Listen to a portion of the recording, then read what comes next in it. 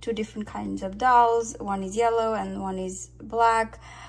And they both are high in nutrients like vitamins, minerals, and they're really good for you. So I'm going to try to make it like my grandmother did. So I'm gently going to roast this in a pan until it's kind of like light brown. And then I'm going to put this in a pressure cooker that I got from my grandmother. So you'll see how old this pressure cooker is. And I'm going to cook it for like about 20 minutes. Basically, I'm just going to add water and salt and then just let it cook.